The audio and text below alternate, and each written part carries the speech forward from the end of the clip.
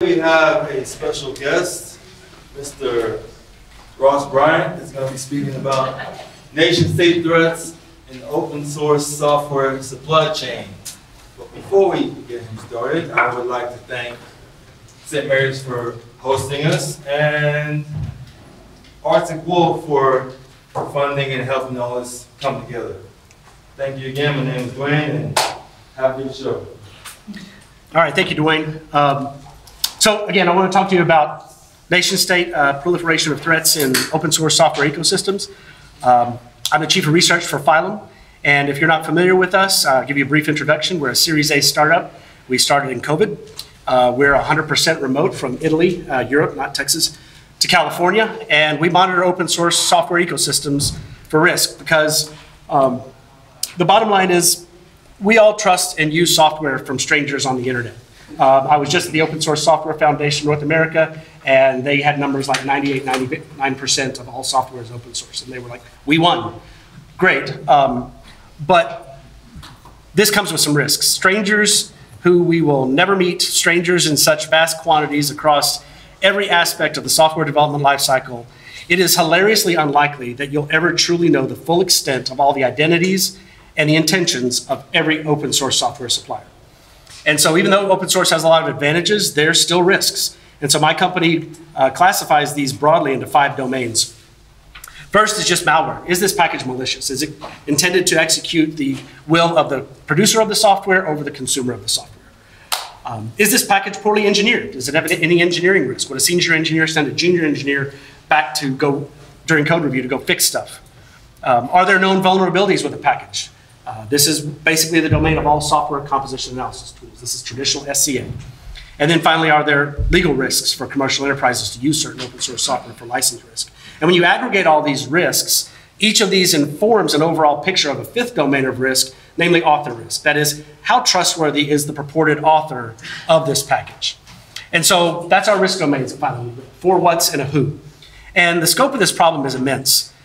Our solution is our automated platform that monitors 7 different open source ecosystems. NPM for JavaScript, PyPI for Python, Maven Central for Java, Crates.io for Rust, RubyGems for Ruby, NuGet for C# and Golang for Go.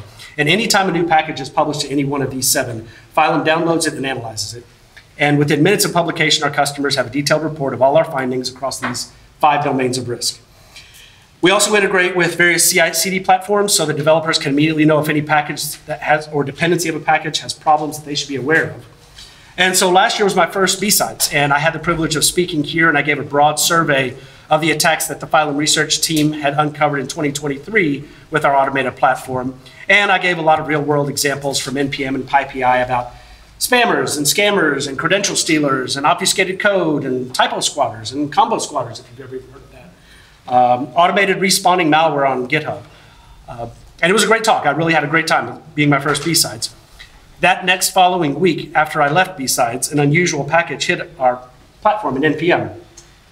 It's called charttable.js. It's a simple package with, as you can see, just 2 small files, not even 1K of code. By the way, if you don't know what a combo squat is, this is an excellent example. It's not a typo squat where somebody's fat fingered something. There is actually a package, albeit unpopular, called charttable, and the attacker just slapped on a JS to the end because, well, it's JavaScript, and who would be any the wiser? That's what a combo squat is. And so we started looking into this package in the package's metadata file, package.json. And this one looks fairly innocuous. There's really not a lot going on here, except for the unusual pre-install hook that executes as soon as a developer types npm install charttable.js. And so this hook immediately installs the sync request dependency and then executes main.js, which is the only other file in the package. So what we find there is also not a lot, just 20 lines of code. First, they turn off TLS certificate validation, which just bypasses any certificate checks. And then it creates a hidden directory called cprice in the user's home directory. And after that, after writing that directory name to the console, it calls this bespoke function at the top, check svn, which sends a GET request to that URL and then writes the response to a new file called price token in the directory it just created. And that's it. That's the entire functionality of the package. There is nothing else in the package whatsoever. And so my research team and I had a lot of unanswered questions at this point. As we kept digging through our data for answers, we found another package in NPM that was published just 5 minutes after chart table.js, and it's called View.wjs. And it's also a similarly small package, albeit a little bigger. And so we started in the package.json, and now we find a post install hook, which will, right after you type npm install View.wjs, will execute main.js. So when we look in main, it's too big to fit on the screen, so I'm going to chunk it up for you here. Again, we find a bespoke function called getPrice. It's going to send a post request to port 443 to whatever's passed to it. And after it gets rid of, after it collects all the response chunks into a single buffer, it's going to write that to the path and file name provided, and then immediately execute that file, as you can see on line 25 there. So in this case, after turning off TLS checks again, the Vue.js package looks for the token that the chart table.js package just dropped. And if it's found, it calls getPrice, and the payload is retrieved and executed.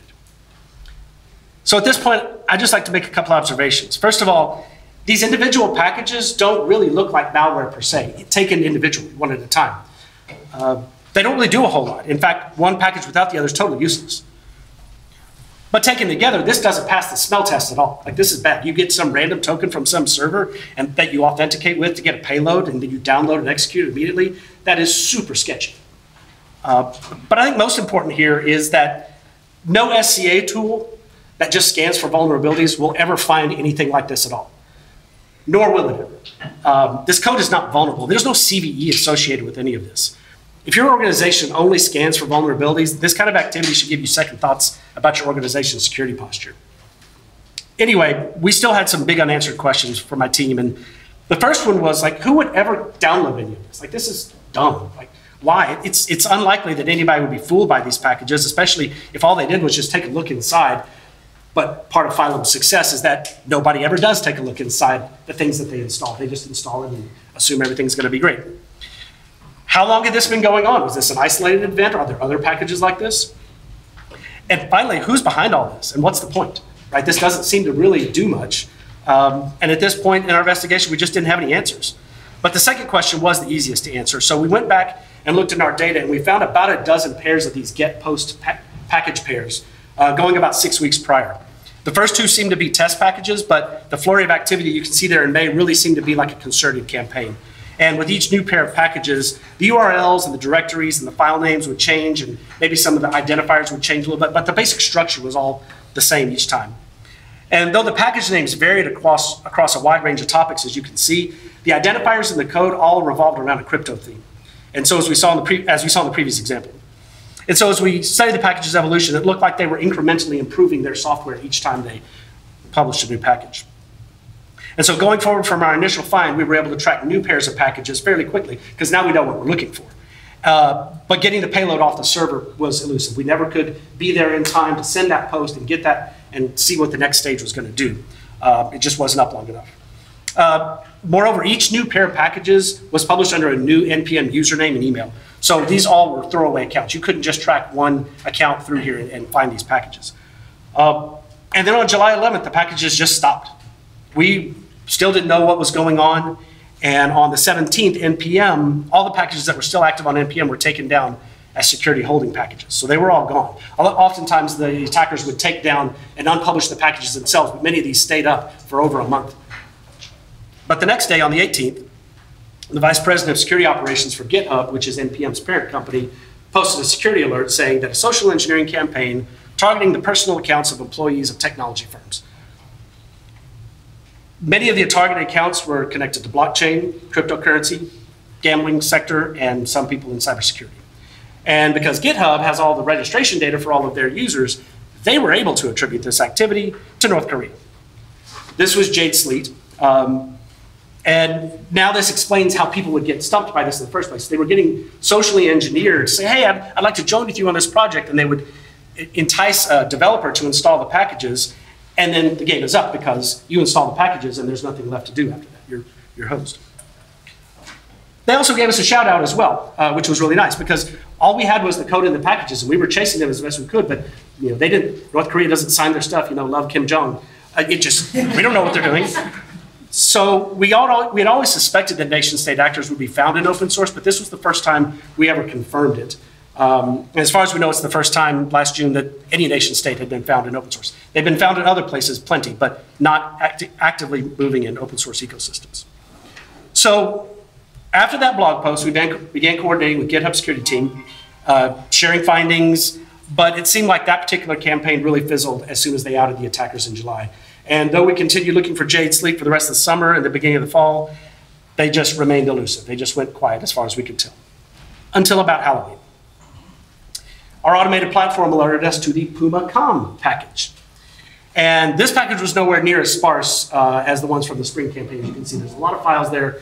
But again, starting looking in the package.json file, now we see another unusual pre-install hook. This time, index.js is what's going to be run and then immediately be deleted as soon as it completes. So looking inside index.js, after you get past some innocuous import statements, you declare these two variables, data and PS data. That's hard to read, so I'm going to beautify that in a moment. But looking at the rest of index.js, it first checks to see if you're running a Windows operating system. And if you are, we're going to write the contents of the data variable to a file called preinstall.bat and PS data to a file called preinstall.ps1. And if those writes are successful, then we're going to execute preinstall.bat, delete it, that is to say the unlinked statement down there. And so now we need to really see what's in those two files that we just wrote. So here's a pre-printed version of preinstall.bat. First thing to notice is that it's doing its best to suppress output, turning echo off at the very beginning, and all of those redirects says every single command that does any kind of output, we're just going to send that to null. Next, we're going to curl a file from some HTTP server at a hard-coded IP address. We're going to write that to SQLite.a. And if you try to inspect this file that you just wrote, you're not going to find anything but a blob of high-entropy garbage, which is usually indicative of some kind of encryption. Stay tuned for that. Next, we're going to launch the PowerShell script preinstall.ps, and note that the execution policy bypass is going to run PowerShell without blocking anything and suppressing all warnings. So we're trying to be really, really quiet here. When we pre-print the PowerShell script, it looks like this. And this simple script is going to take the SQLite.a file that we just wrote and decrypt it using a single byte key 0xEF and write that to SQL.temp. Now, if you inspect this file, now you would find a Windows PE header. And so once we're done, we're going to delete SQLite.a and then return back to preinstall.bat. And now we're just cleaning up after ourselves mostly. The rest of pre-install is just covering its tracks by deleting the PowerShell script that we just used. And then it's going to take our newly decrypted file, rename it to preinstall.db, and call rundll32 to execute an exported function somewhere in there called calculateSum, which passes some mysterious parameter 4906. Once that's done, we're going to delete that file. Finally, we're going to replace our original package.json with some file called pk.json. Now, where'd that come from? Well, if you look back in the original ls of the package, we see that pk.json shipped with our package, and it's just slightly smaller than our original package.json. If we compare the difference between our original package and the one that the script overwrites, you see that the call to the pre-install script is gone. Moreover, the index.js that orchestrated all this, it's gone. Everything is gone. The only thing that would be ever left on your system after you npm install Puma.com is whatever the calculateSum function dropped on your machine. And we didn't fully understand this. It turned out to be a nested set of PEs that's really gnarly, but I'll talk about that in a moment. Still, even though we don't have any of the calling cards from the previous campaign, we still felt like we were chasing a fairly sophisticated actor, maybe even the same ones. Maybe we were back on the trail of Jade Sleep. And so we published our findings on our blog, along with 4 similar packages that looked and smelled very similar, while we were trying to reverse engineer this decrypted DLL. We did end up finding in the same way 8 other packages going back to about September 14th. They all had crypto-themed names. Every single one of them had the same structure, the same subtle changes to identifiers. They were all published under one-time burner accounts for NPM. And we noticed that as we looked across consecutive versions, the number that you passed to calculate sum seemed to increment, like it was being used as a number to track individual targets. But the hard-coder server IP changed occasionally. Sometimes the decryption key changed, and we were able to track all those through November. In December, this one came out of nowhere, the Chinese Threat Intelligence Center Qianjin reported our stuff. And they reported a full-on malware analysis of the PE, the decrypted PE, and they attributed it to the Lazarus Group, which, as you know or may not know, that was the guys involved in the Sony Pictures hack back in 2014. And so when you do a pretty good job of Google translating this to English. They show a lot of our work, but they also contribute a lot of their own reverse engineering. There's a lot of either IDA or Ghidra output there. And later in the write-up, they divulge the motive behind these attacks, and that is just simply to steal cryptocurrency. And so now we have not only our actor, but we have our motive, right? Theft. 2 weeks later, we get a letter from the UN Security Council panel of experts asking us for more information for their semi-annual report. This one kind of came out of nowhere, and we just like, no way. This is not, yeah, this can't be real. And so we had to like really extra make sure, like, no, really, is that UN.org? No, really, no, really. It was. Exactly. But our contribution to that report led them to conclude that North Korea has stolen about $3 billion worth of cryptocurrency over these past years, which they launder and they pay for their weapons program in circumvention of about a dozen UN resolutions. And so over the course of this particular campaign, our research team found about 36 packages through early February of this year. And the actors were getting really good at covering their tracks. They were beginning to change things. They were beginning to really, like base64 encode a lot of the hard-coded strings and these sorts of things. One package in particular that we caught was only alive for 90 seconds. They would publish it. As soon as they knew that their victim was hooked, it was yanked and it was gone. We've got it because our platform picks up everything as soon as it's published. But later that month, later in February, our research team began tracking a new set of NPM packages associated with another social engineering campaign, this time targeting software developers with job offers. Hey, we think you're going to make an excellent new senior engineer. If you would but just meet us online and download this coding interview exercise, we'd love to interview for our next position. Yeah. Palo Alto Network Unit 42 came back and said, yeah, that's the North Koreans again. Because, like I said, we don't have the aperture. We don't have any of these user logins. All we have is the code that any of y'all can get on internet, and we analyze it. So all of these other locations that have more ancillary information that can help piece these things together, we have to rely on them. There were a few developers that contacted us who got taken in by this scheme. This guy down here who didn't appear that English was his first language, he was pretty fortunate, if you can read. He says, they told me that it is for live coding interview software, which I have to install, but before I do it, I found your warning and also read article, then I resend email, but there is no response from them, their side. Well, thank you for saving me and lots of job seekers. Thank you again, sir. That feels like we're winning here. I mean, even if it's just one. There were some other developers that were not so lucky. They went ahead and did the coding exercise and they got owned. Well, what are the takeaways here? No coding interviews. Don't do coding interviews, yeah. Right. First of all, to get nothing out of this, just understand the threats that are out there. Thank you. These kinds of attacks are really low risk and high reward for the attackers. Oh, by the way, they're nation states, so they like have, compared to you, infinite resources, effectively. They're sophisticated, they're well-resourced, they're patient, and their job is to just keep cranking this stuff out and making money for the dear leader. But I have to make this important point because I get this a lot at security conferences. The target here is not the software. The target here is the software developer. It's you, the human, right? And there are technological solutions that can address that, as filing exists for that reason. But this isn't just go find me a buffer overflow and patch that code for me if you would. Go find this CVE and look it up that somebody made 4 months ago and tell me to upgrade to the next newest version. That's not what's the problem here. The problem is that the developer's the target. You're the target. Second, traditional SCA is just not going to cut it for these types of things. It does well what it does. Like, yes, by all means, scan for the vulnerabilities. Do that. Don't stop. But 82% of the malware that we reported in the last quarter, none of them have a GitHub malware advisory associated with them at all. Like if we assigned a GitHub malware advisory for every single one, we could easily push thousands a week.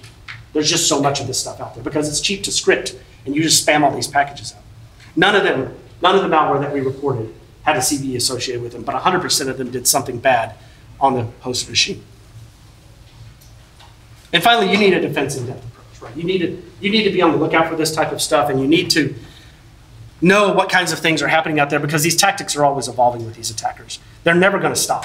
And until we get better at looking where they don't think we're looking, they're going to be able to continue to hide with these. And so that's what my team, the research team, is good at doing. We have a lot of expertise on the offensive and the defensive side of the house based on previous careers that we have. And the threat hunting that we're able to do with our automated platform really does, I think, keep us ahead of a lot of the competition who really just throw bodies at this problem. We're a really small company, and there are many companies that are orders of magnitude larger than us, and they just have people clicking through one by one packages. We just teach the platform, like, go look for that stuff and tell me what you find and report it up to me and let me know. So with that, I'll take questions. Yes. So you talked about NPM, but it's not unique in the running of a pre and post install script, like arbitrary scripts. Even if you're downloading raw source code, like configure files are the same thing, right?